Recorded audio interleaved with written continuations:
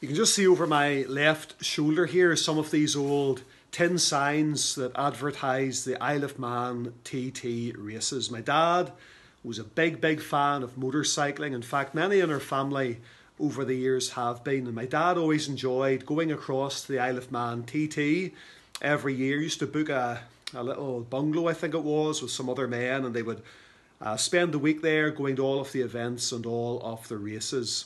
And something that my dad loved from he was a little boy, motorcycle racing. He used to talk about all the big names. John Surtees was his hero, his childhood hero. That's John Surtees up there at the top there, the number 3. I'm not sure what type of bike that is, whether it's an Air Mackie or something like that. Just not exactly sure. Somebody might be able to put it in the comments section below if you know much about bikes.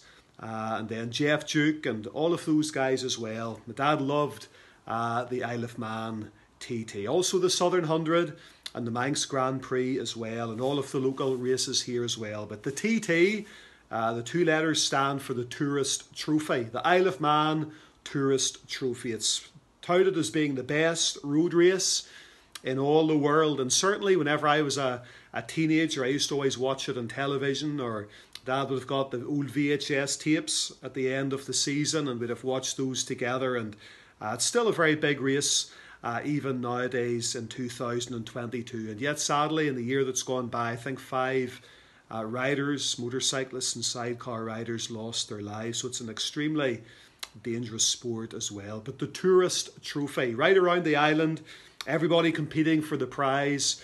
And isn't that just like the Christian life? The Word of God describes the Christian life as being like unto a race. Now, it's not a sprint, but it's a lengthy race, and the child of God needs to pace themselves.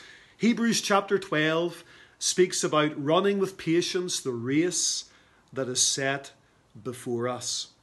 And in any race there are many twists, many turns, many hills, many valleys, many dangers, many toils, and many snares. But the secret of success in the Christian life and the Christian race is to keep our eyes upon the Saviour. Ivan Thompson, the great Baptist pastor and evangelist, I remember listening to him years ago, and he said shortly after his conversion he was so afraid of faltering and failing and stumbling and falling as a Christian. He went to an old saint of God, an old man who was speaking at a meeting, and he put his hand on this old man's shoulder, who's being helped into the car by 2 other gentlemen, and said, "Sir, what's the secret of the Christian life? How can I succeed in the Christian life?"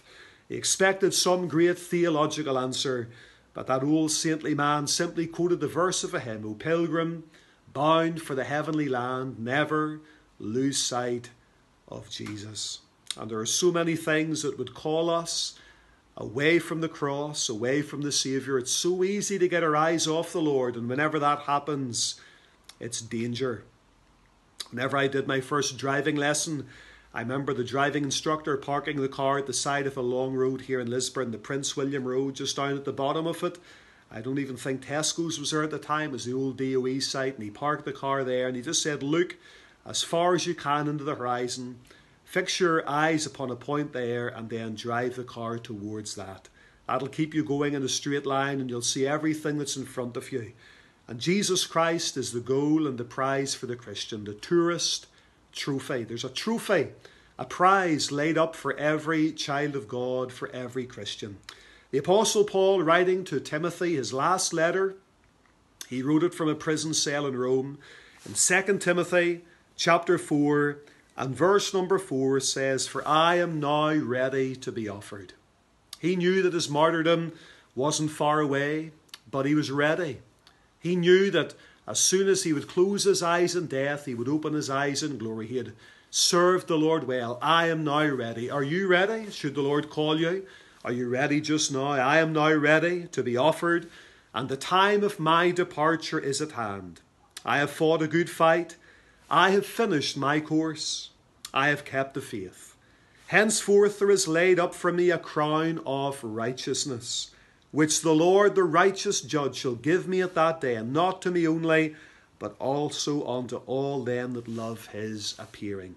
Paul knew that he was going to receive a crown, a prize, not a corruptible crown that fades away, but an incorruptible crown, a crown of righteousness. That would be his prize, that would be his trophy. Seeing the Saviour face to face, getting that crown of righteousness, and hearing those words, well done, good and faithful servant. If you've started out in the Christian race, aim for this prize. Keep your eyes on the Saviour. Endeavour to finish your course well. Don't get distracted. Don't get discouraged. Don't get sidelined. And look unto the Saviour. God bless you, friends. Thank you so much for listening.